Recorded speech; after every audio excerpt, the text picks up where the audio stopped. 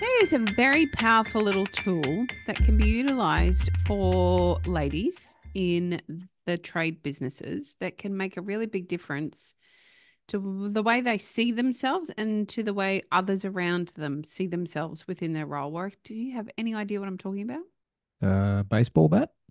No, that's not going to help anybody see anything. We'll be too busy pulling the blood out of our eyes. That sounds dreadful. I don't No, know. I'm not sure where you're going, Nicole. it's a job title work. It is a job. Oh, okay. How I many? may have known where you were going, but I didn't want to steal your thunder, Coxie, because I'm good at that. Oh, you're allowed to. As a male, that's what I do best. Take over, come in and just take over everything, and yeah, I'll look after it. Just It's all let right. no, leave it. I'll do it. Do we do that? Yes. Or Do you us, don't need to do that. I'll take care of it. do us men do that? Yeah. No, don't worry about it. It'd take me too long to explain it. Yes. That's a You crack. wouldn't understand. How's that? You wouldn't understand, Nicole. You don't know what you're doing. I'll do it.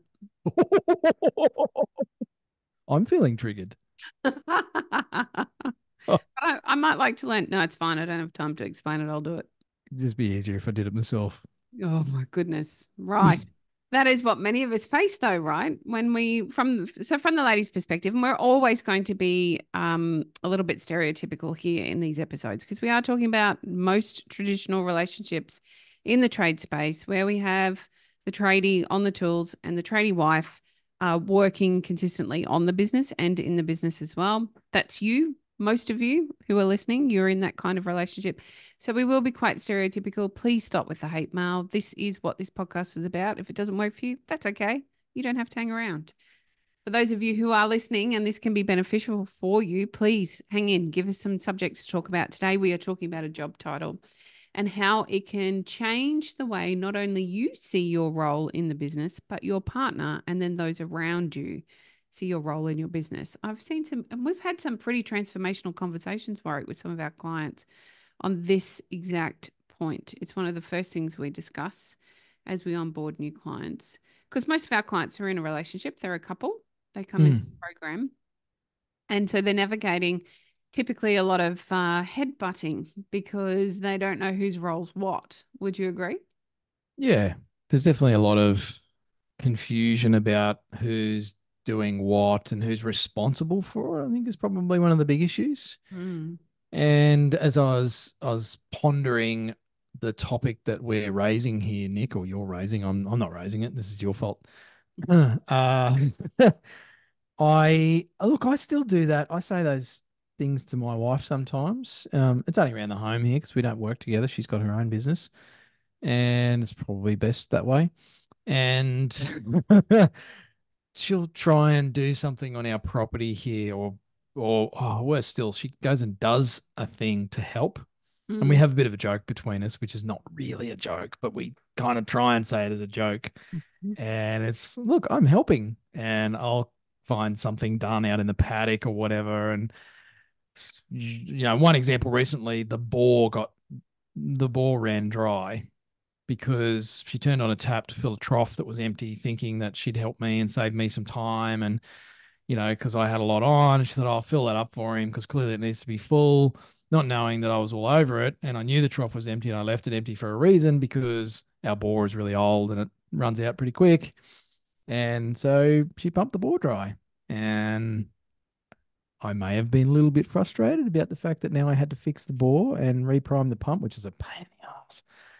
And so then that becomes a cause of tension between us because then she feels like, okay, well, I can't help with anything. I don't know what to do. And I guess it's similar, right? There's confusion about our roles in that respect because she can see that I'm stressed out because I'm taking on everything and she wants to support me. And my wife is a bit of a fixer. She works in healthcare. She's a wonderful, wonderful woman.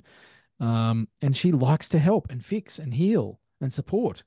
And so she gets in and tries to do stuff. And then I'm like, no, don't just leave it alone. Now you've made more work for me. Does that sound familiar? I can just imagine those conversations. Your poor, very understanding, incredible wife. Oh, Find she is herself a in those saint. positions. She is a saint. And I just think it comes down to that lack of clarity. Like, I think it can be overcomplicated and it can be understated. And either end of the spectrum isn't going to help you at all. And I think it comes back to just being really clear who's responsible for what or who's taking ownership of what. Mm, And so when I go out to the paddock and I see that the tank is or the trough is bare, I don't need to feel like I need to fill it up. Instead, mm. I might mention it to you. Hey, I noticed this when I was out in the paddock, and I could ask, "Do you want some help with that?" You can tell me to bugger off, or no, So can I you got go it. out and I'm turn the all tap over it. on? Yeah, exactly, 100%. Or I'll huff and puff and say, yes, I'll fix it. Oh, it's another thing on my bloody list. And I'll get you a box of tissues and tell you it's hard enough. But with that clarity, we don't fall into that, okay, I'm Yeah. helping, I'm doing the thing. I think it's really common and something we all do. The converse here, though, is I think we talk all the time about how most of us come into a trade business to just help out Mm-hmm. because we can see our tradies are drowning, right? We can see that Mm-hmm. they're overwhelmed, they're stressed, there's too much on their plate. They're up all night quoting or invoicing, or worse still, the invoices aren't even getting done. So Mm. somehow we generally jump in and help. We usually jump in and help with something to do with the bookwork or the invoicing or the quoting. And we find ourselves sort of growing into a particular role, but we don't do that framework around what our role is going to look like. So we tend to overtake one another, and that's where that friction comes in. I've told the story before when we had a building company and we paid the same insurance bill 3 times because nobody had taken ownership of that part of our business. Now, that was a $9,000 insurance bill that was paid 3 times. I didn't have an extra 18K sitting around to throw at that Mm. insurance bill, but that's exactly what happened. Got a refund, so it was all okay. And it did cause a Mm. lot of stress, a lot of arguments, and a lot of upset. And if we had just clearly defined, this is what your role is, I'm going to be taking responsibility of that, or it was their responsibility, then we lose all that stress and opportunity for friction. It won't always stop that situation like you're talking about, where we just sort of jump in and get in the way, which is nearly, without calling out your lovely wife, it's nearly what we're all tempted to do at times. And we see it a lot with the tradie jumping in and, well, I just did it because I was there, or it's so much easier if I just do it. Mm. So it's a negotiation. It's communication moving forward so you don't keep falling into that trap. However, with the boundaries in place, you know where the boundaries are. You've got a starting point and you can work from there. But I don't know, Nick. I know this is playing into the theme of these episodes a little bit with me disagreeing with you, and this is not manufactured. Oh, can I? I don't know. Am I going to get trolled if I say this? You don't know what I'm about to say. I have no idea what you're about to say. You should just give it a go and I'll apologize in advance. You just bleep me out for the next 3 minutes. I think a large part of this issue stems from the tradie wife. Yes, you're going to get trolled. And allow me to explain. Please Please, allow me to defend myself. please, Your please. Honor, Your Honor, in my defense. I and look, you and I have worked with hundreds and hundreds of trade business owners and couples for many years. And so we've seen this many, many times. So this is coming from a place of observation, not, my personal beliefs. Um, I've seen a lot of tradie wives be their own worst enemy Hmm. and create a problem here because of the story they tell themselves that they don't know enough about XYZ, or they couldn't possibly handle the invoicing. How many times, Coxie, have you and I been told by a tradie wife that there is no way I could do quoting? I Yeah. don't know enough about insert the name of the trade here. Hmm. And in fact, that is a crock Hmm. because the blokes don't know that much about quoting either. They're just making shit up. Sorry, am I allowed to use those sorts of words here? Yes, you can do as you They're please. not really Anyway, rude. I hear it all the time.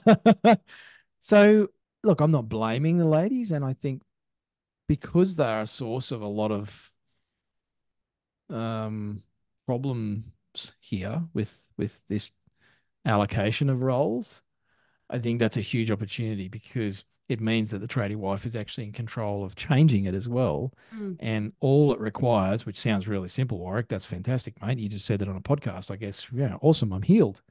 Um, all it requires is to take ownership of that and allow themselves to I don't know, take on that responsibility, take on that role, Nick.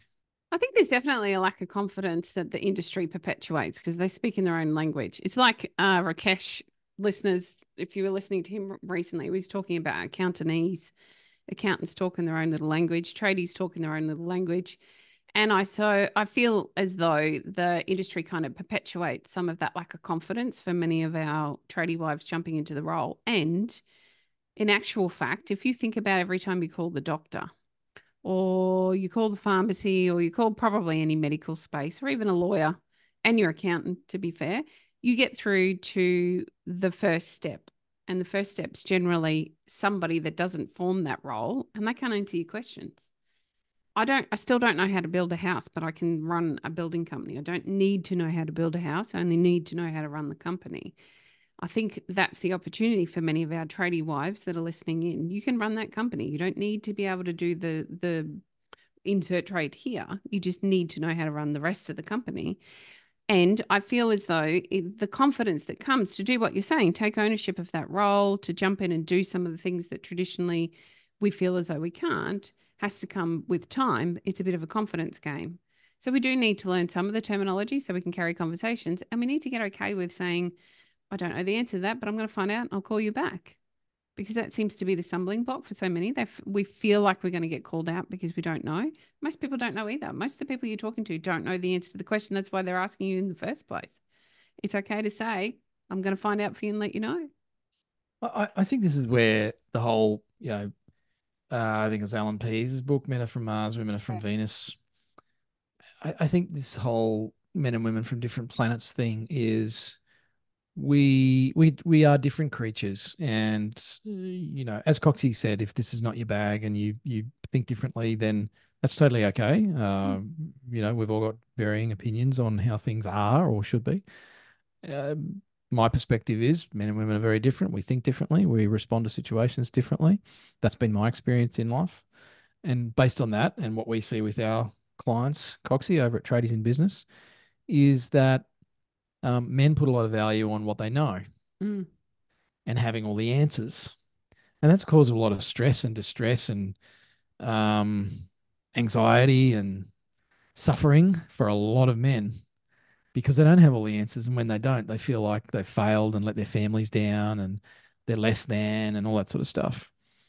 And I think well, certainly the women in my life and the women that I've worked with over the years, a big source of validation or value for them is being able to help mm. and support. It's a support role, which is by no means less valuable than what the guys are doing. In fact, you and I often talk to our clients about this, and you and I both, I think, agree on this, Coxie. I hope We so. do. We do. We I do. actually think the women are the leaders in relationships. I Mm, think my wife is the leader of our house. She is the leader of our house. I'm the figurehead, and that's not me saying that.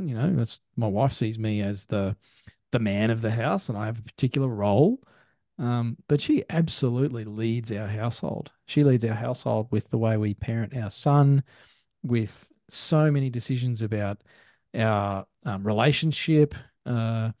She gives me feedback on when I'm being an ass, and encourages me to go and do some more work on myself, or go see the psych again, or whatever it is, right? So, mhm, but she doesn't see herself that way, mm, and I do. And I wonder if more blokes actually do think that mhm, silently, mhm, probably don't know how to language it without sounding patronizing. mhm. And I actually think women should grab hold of that. It's 2024 as we record this. With the amount of work that's been done over the last 70 years around women's rights and equality and equitable outcomes for the sexes, I think some women actually need to go, oh yeah, it's okay for me to step in and do this. It's not 1932. I think you've just redeemed yourself. And if anyone's managed to hang on long enough, you won't get any If hate they mail didn't switch after off all. before. Stupid podcast. That bloke's a prick. Well, it's always challenging to navigate these kind of conversations, right? Because it in the first instance, when you make a claim or a statement, before you have the opportunity to explain your point of view, it can sound really sexist. And I know you well enough that we can go to these spaces because that's not who you are. And I can imagine that there'll be some listeners that were triggered initially by what you said. And if they hung on long enough, then they'll understand, okay, no, this guy really gets it. I don't need to be threatened or triggered or feel concerned by what's being said. I think you're absolutely right. There's a great opportunity here for more tradie wives to step in and lead and run their trade businesses. And that's really what we're coming back to today with something as simple as a position description. It changes the way you feel about what you're doing. It changes the external perception of the role that you are occupying within the business. And it changes the way you then start to have conversations with your partner around the business, what decisions need to be made, how to get to the goals that you're working towards, rather than being stuck in a cycle that hasn't been serving you previously. And for some of you, you've already found this sweet spot, don't get me wrong.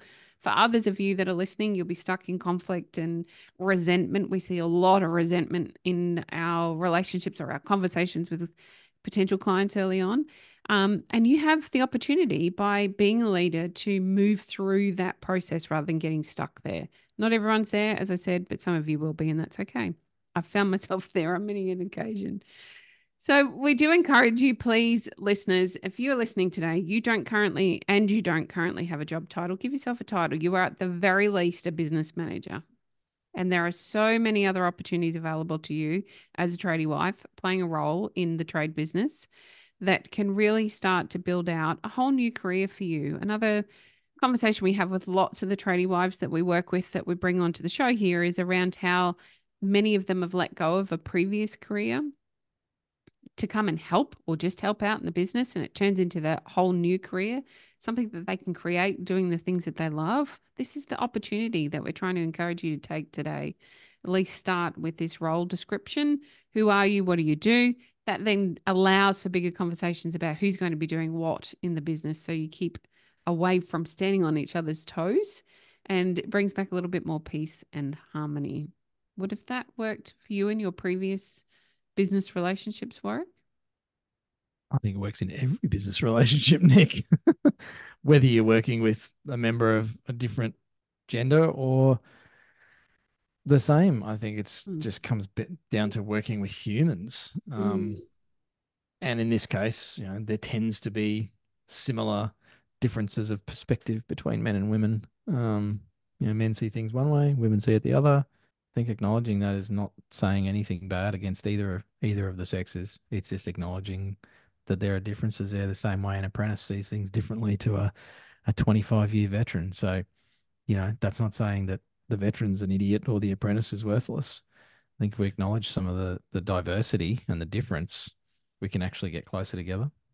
100%. It reduces so much friction to understand that we do just think differently, and we get to move forward rather than, imagine coming into a potential area of conflict, understanding that we both think differently, bringing both perspectives into play, pulling that back to solution-based thinking. Suddenly we get the clarity and move through that so much more quickly than we do if we don't acknowledge it in the first place.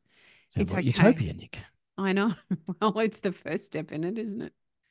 Listeners, if you would like to give us some feedback on today's episode, or if you would like to suggest something that's going on in your life and get some clarity, or at least our opinions on what that could potentially look like or what you might be tripping over, please come and find us on Facebook, Tradie Wife Life. We have a podcast discussion group where there are lots of other like-minded tradie wives hanging out, maybe airing a bit of grief, maybe looking for some answers, but at least having a chat. We'd love to see you over there. Thank you for listening.